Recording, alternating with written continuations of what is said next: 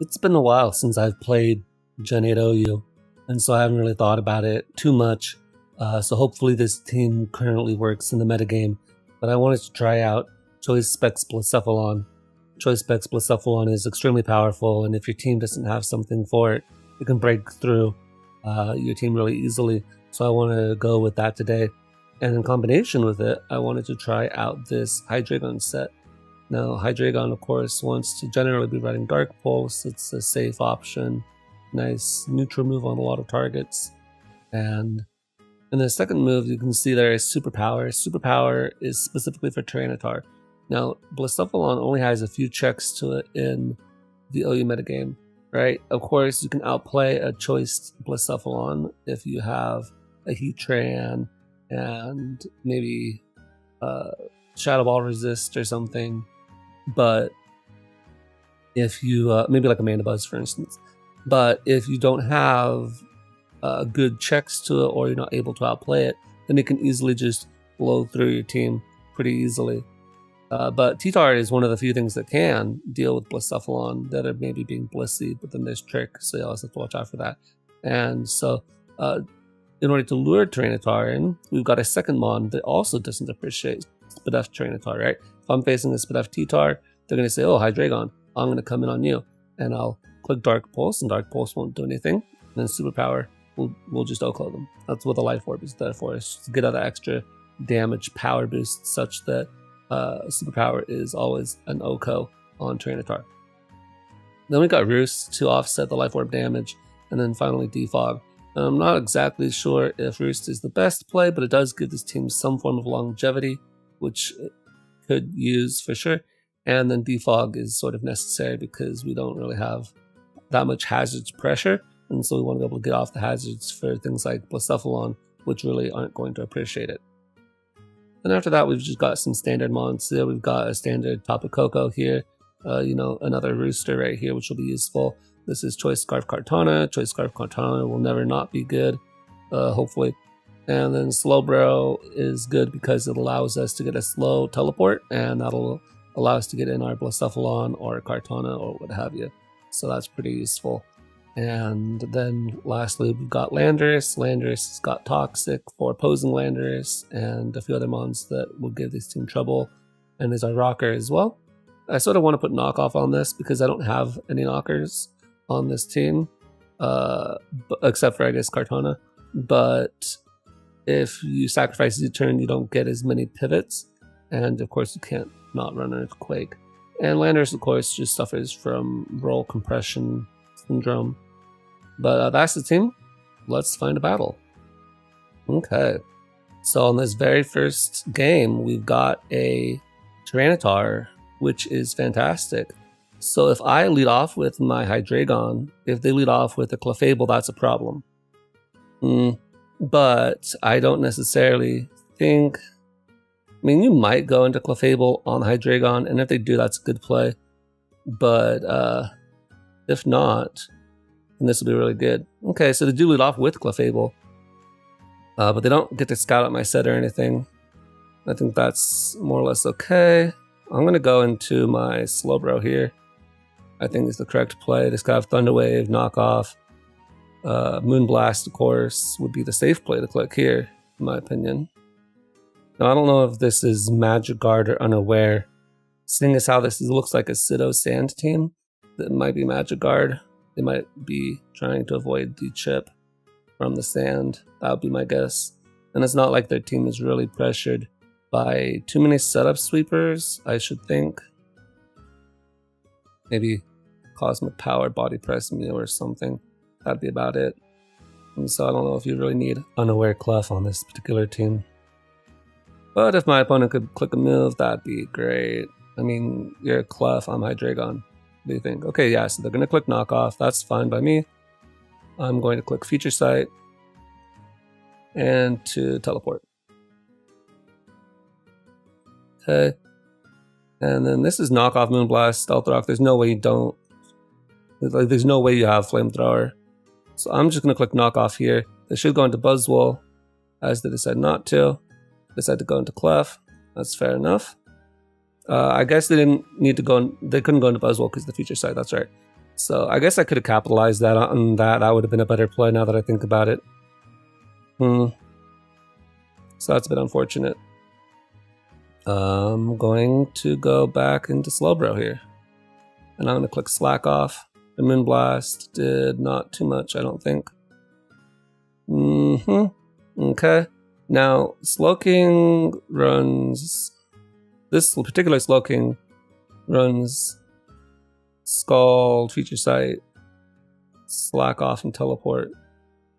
So I think I should be able to safely teleport on this as well. Okay. Then I'm going to go into Hydreigon so I can get a defog off. As I go back into Clefable, that's fair. And I can go back into Slowbro on the Feature Sight. Now, as that does a lot of damage. But it does not put me in range of a second Moonblast. It does, I think, put me in range of a crit. But what are you going to do about that? Alright, Feature Sight again. Teleport. And then, I'm going to go into Tapu Koko. Then I'm going to U-turn here, as they probably are going to teleport out into a Tyranitar. So if they go into Tyranitar here, then they might be wanting to stay in. So this is my one and only chance to get a superpower. Good. Now they're dead. So I'm glad I was able to lure that adequately. Now this is going to drop a Draco. If this is Sandrush, then this still levitates off the ground, which is useful, but I think it's in range of an Iron Head. It is my only defogger though, so do I really want to risk it to a... right, because I can go to Tapu Koko. Tapu Koko is going to be immune and can scare it out with Dazzling Gleam and outspeeds non-choice Scarf ones. I don't know. Yeah, they might think I'm choice locked. So, or something. I mean, clearly I'm not choice locked because I showed Life Orb, but they might have made a play like that. I think that was a fairly safe assumption. So they are Sandrush. So it's nice to have this. They can't click Earthquake here, so that if they click Iron Head, that's not great for them. And I get the burn. Wow, that's lucky. Alright, I'm going to go into my Hydreigon at this point. Oh no, actually I'm going to go to Landorus at this point. It's neutral. As the Swords Dance again, which is fair. Just going to click Earthquake. As Rock Slide does not get the flinch. Oh, that's good. That's good. And I actually win that game. Alright, that was a bit surprising. I thought that they might have played a bit better and I might have gotten beaten down, but it's glad to have that win under my belt. Alright, let's get another one. Okay, we're facing opposing Ghost Spam. That's a problem. Okay. I think if you are my opponent, you want to lead off with maybe Dragapult or Landorus. So I'm going to lead off with my Tapu Koko. If they lead off with Landorus, that'll tell me if they're choice scarfed. Because we'll see whose ability activates first. Okay, they're not choice scarfed, that's fine by me. I'm just going to U-turn here. As we get to scout their item, and they're not Rocky Helmet, so that's nice. Now they click Toxic. We'll click Stealth Rock here. Stealth Rock are pretty important to pressure the Mandibuzz. I said Volby almost there. To get off a defog. Now I've shown that I have my own Toxic, but that's fine by me. Now this is sort of a problem, but I don't really have much that I can do about it, so I'm just gonna have to click Earthquake here. As I actually lived that, wow. And now their Blacephalon is gone. So at this point, I'm going to go into my Tapu Koko again. Is it going to Dragapult? Yeah, I thought they might. I'm just going to click Dazzling Gleam. We're not going to predict. Okay. Now we're going to U-turn here. And they should predict me to go into my Slowbro here, but I don't really have any play to punish that. So we're just going to go into it. And they do, but that's fine. Okay, going to click Scald here. I'm going to get the burn. This is a bit of a risky play, because if I hadn't gotten the burn, then that would have been a major problem. But I mean, I'll take it. I'm going to go into Hydreigon here. Hydreigon doesn't really do anything against my opponent's team. And if I can get, let's see, no, we don't choke here. Yeah, we just stayed. If I'd have gone into Tapu Koko there, we would have had a bad day, right? Because if they had decided to Dragon Darts, well, then that's a good play on my part, and I get my Tapu Koko in, and they're forced to Phantom Force, and we can play that game. But I'd rather get the safe switch in, and go from there. I think that's the proper play. And really, they were in a commanding position at that point. +1 Dragapult. If you click Dragon Darts on my Hydreigon, Hydreigon dies. Then you go for Phantom Force on the Tapu Koko, and you're going to get off a lot of damage on the Tapu Koko. I don't know if it one-shots, but frankly, I don't even know if the Dazzling Gleam one-shots me. It probably did. But still, I think that they should have just attacked me there. That would have been a safer play. But that is sort of the point of the ladder that we're at, where people start making sort of crazy plays. Yeah, we'll take it. Alright, here's another team. This team is very pivot heavy, it looks like. Or at least they have 3 good pivoters, right? They got Volt Switch, Magnezone, and U-Turn. Maybe Assault Vest, Tornadus, I might think, just because they don't really have any good Spadufmons. And I don't know if that's Scarf Tapu Fini or if that's Trapper Fini. Hard to know. And then Corviknight, of course, is there too. Alright, so I can't lead off with Kartana, that would be folly. Leading off with Tapu Koko, though, seems pretty safe. Nice to lead off with Fini. And I'm actually able to see that they are indeed Choice Scarfed. So I'm going to U-turn here. I mean, obviously a Choice Scarfed. I'm not going to let you capitalize on that. Okay. You know what? Time for Blacephalon to come out. I haven't brought up Blacephalon a single dang time this entire video. So now I'm just going to click Flamethrower in front of me, and their Magnezone dies. Great. Okay. I'm gonna go Landorus here. And I'm going to click the Stealth Rock on my own. Okay, they are Tank Chomp. And now they may not want to stay in here. I feel like they'd go Corviknight if anything. Yep, as they do. And I can go back into my Blacephalon and get another kill on something. I'm just going to click Flamethrower again. Don't really care. You can do whatever you want. That's fine by me. I don't think you Moonblast here. So I'm actually going to go into Hydreigon because it doesn't do too much this game. So I just want to scout and see what they'll do. As they do, decide to trick, which is fine by me. And now I'm going to go into my Kartana, because the Misty Train is up, they can't Scald me. And if they Moonblast, I'll take a lot of damage, but if they don't, then that's fine. At this point I'm going to go Tapu Koko. I don't want to lose my Kartana, it's too important as they knock off. Okay, I wouldn't have lost my Kartana, but I still would have lost the item on it, which would have been just about the same as losing Kartana totally. And my opponent decides to make a bit of a crazy brazen play. But that's fine by me. I mean, they can make plays like that all day. Doesn't really matter. I sort of need this still. I'm going to go back into Landorus. I'm not going to waste this on an Earthquake. It doesn't really do anything for me.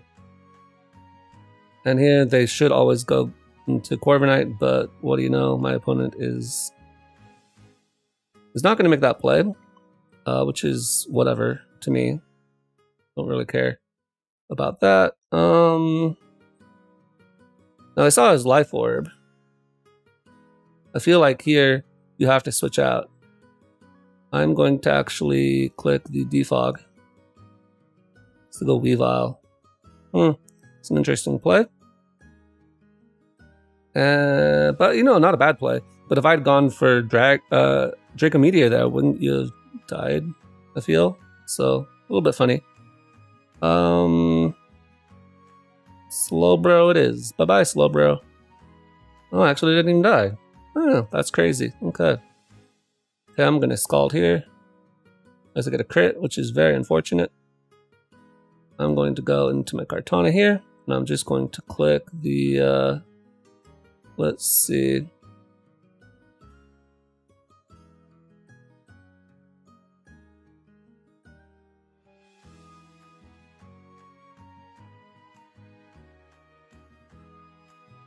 Yeah, Smart Strike will do. So go into Tornadus. And now they're obviously going to go into Corviknight. Yep, as they do. I'm just going to click Thunderbolt here. Last time I clicked the Dazzling Gleam, predicting them to hard switch into Garchomp. Not going to do that same play twice. At this point, I still need the Tapu Koko. Don't really need the Landorus as much, I don't think. I'm going to click the Earthquake here. And then I'm going to click the U-turn, as I think they would switch out here, as they do. Did not think they switch into that, of all things. And I think they're now in range of the knockoff. There's 34 minimum, yep. So I can just go into this and click knockoff. That'll be great. As I think they might go into Corviknight, is what I'm thinking here, right? If they go into their Garchomp, then that'll deny them recovery. So go into Tapu Fini. I guess maybe predicting that, I have no clue. I'm going to go into my Hydreigon, because I don't really need it. Okay, and now I can go into my Tapu Koko, and I can click the Dazzling Gleam. As they go hard to Garchomp, which is a very silly play. But it's the play they chose to make. And so now something on their team is going to be in danger of dying.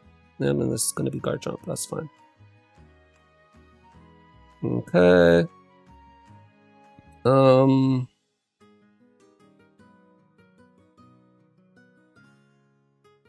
know what I don't need? I don't need my Landorus anymore. But let's just see.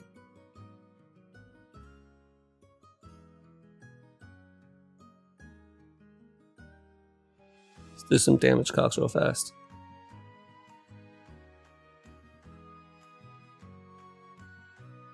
Okay. We go back up to see how much damage I did last time.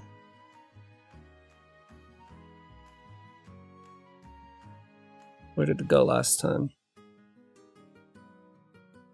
Dazzling Gleam did 33% to Torn last time. And we can see that that's in range of a standard heavy duty boot set, so I can just click Thunderbolt here. No reason not to. Maybe they, I don't know. You knocked off my heavy duty boots. You should know what I am. Alright, we're just gonna click Thunderbolt again. Ice Stride won't kill me. And that's the game. Alright, so I took it a little bit conservatively there at the end. I think that obviously I had it in the bag at that point. I just didn't know for sure if that was Assault Vest damage, although really 33% was a lot. So just wanted to sanity check. Yeah, my opponent definitely shouldn't have switched his Garchomp in on my Tapu Koko. I don't know what they were doing there. I think they needed the Tapu Koko, but... Or not the Tapu Koko, the Garchomp. But I also think that they shouldn't have necessarily thrown away their Magnezone so early in the game. It was a decent answer to at least, you know, Kartana locked into Leaf Blade or Smart Strike, so it limited my options in that regard. In combination with Tornadus, it made it a little more difficult to guess as to go for Sacred Sword or whatever. I don't know. My opponent's team is sort of weird as well. I don't really know what you're doing with Tank Chomp plus Magnezone. Tank Chomp is a fine Pokemon, but normally I feel like Magnezone is good for trapping Steel types that you want to get rid of for other Pokemon. And you have this Trick Fini, which is sometimes useful to limit Ferrothorn, so you don't need Magnezone if you're doing that option for Fini. Maybe if you're running Calm Mind Fini, I could see it. If you're running Garchomp with Scale Shot and no Fire move, which is sometimes a thing, then definitely run Magnezone. And even if you're running Fire Fang, maybe still run Magnezone. But you're running defensive with Flamethrower, and I don't really see that as being something that needs Magnezone. Weavile would struggle with Buzzwole, but Magnezone's not helping you with that. Tornadus is helping you with that, that's fine. But I just don't really see the synergy of having the Magnezone there at all. So I would definitely change that if I were my opponent. That was a lot of points though. Holy cow. Alright, I'm actually going to end the video here. I think that we got to see the Blacephalon put in a little bit of work. In the first game, we got to see the lure on Tyranitar, for sure, with the Hydreigon.